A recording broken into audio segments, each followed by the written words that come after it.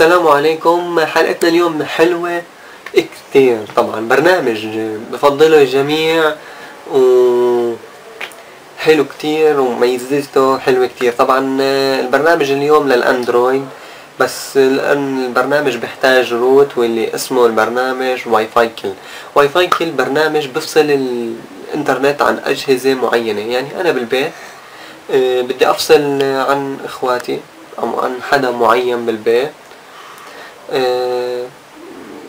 عن طريق هذا البرنامج بفصل للجهاز المعين، بكون الراوتر شغال، الكل بيستخدم عادي الا هذا الجهاز المعين بكون مفصول عنه الانترنت.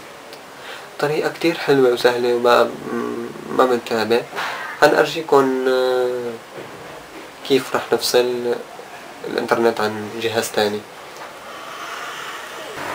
زي ما شايفين هذا البرنامج الكل واي فاي كل، هنطلع منه هنفوت عليه.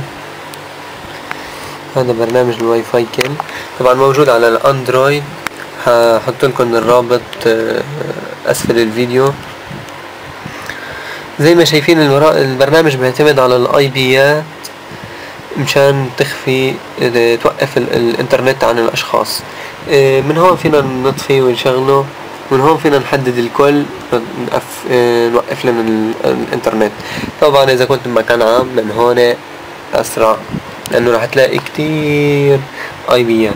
طبعا كيف اذا بدي احدد شخص معين اوقف له الاي بي؟ كيف بدي اعرف الاي بي الشخص؟ طبعا راح نشوف هون كيف الانترنت. زي ما شايفين connecting انترنت عادي طبيعي. هنيجي للسيتنج.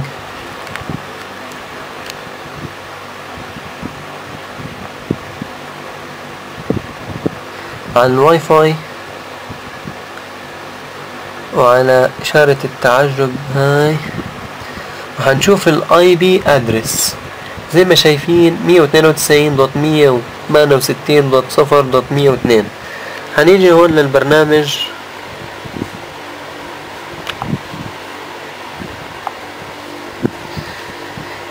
مية واثنين وتسعين دوت مية ثمانية وستين دوت صفر دوت مية واثنين زي ما كان الاي بي هون.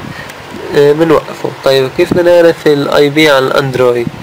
بنفوت على السيتنج او الضبط على الواي فاي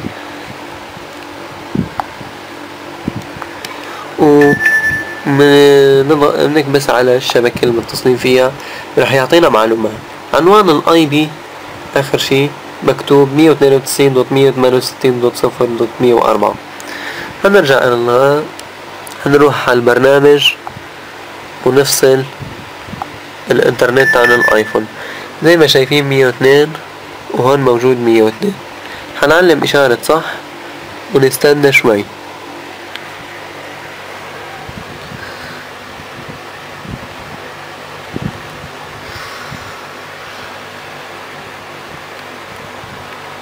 هنفتح التليجرام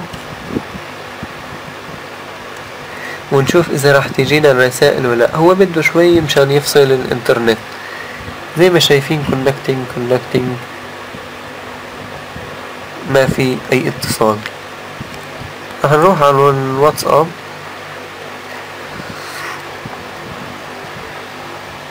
زي ما شايفين connecting ما في اي اتصال.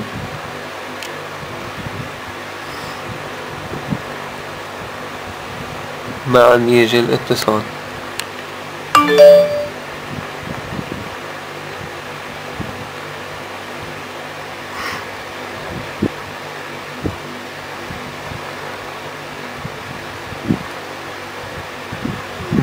رح نروح على برنامج سوما.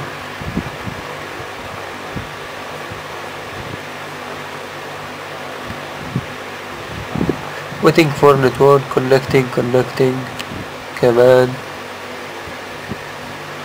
ما في اي شيء.